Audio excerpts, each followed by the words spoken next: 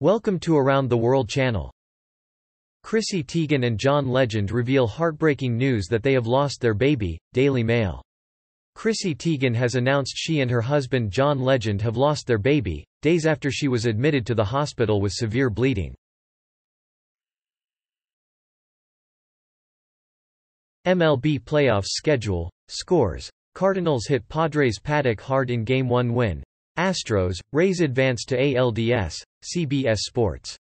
The 2020 Major League Baseball postseason continued Wednesday with a packed 8-game schedule in the best-of-3 wild-card series.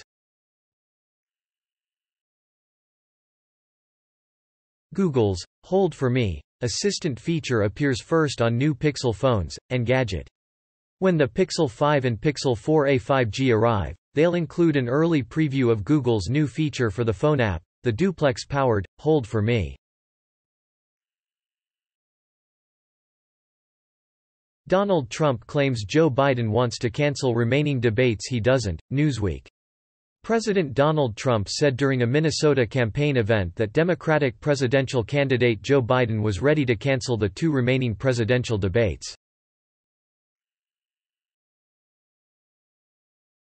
China approves arrest of 12 Hong Kong speedboat fugitives, Al Jazeera English. Chinese authorities have formally approved the arrests of 12 Hong Kong activists caught last month while allegedly trying to flee the territory for Taiwan. American Airlines, United Airlines furloughs to impact tens of thousands of employees, WPVI-TV.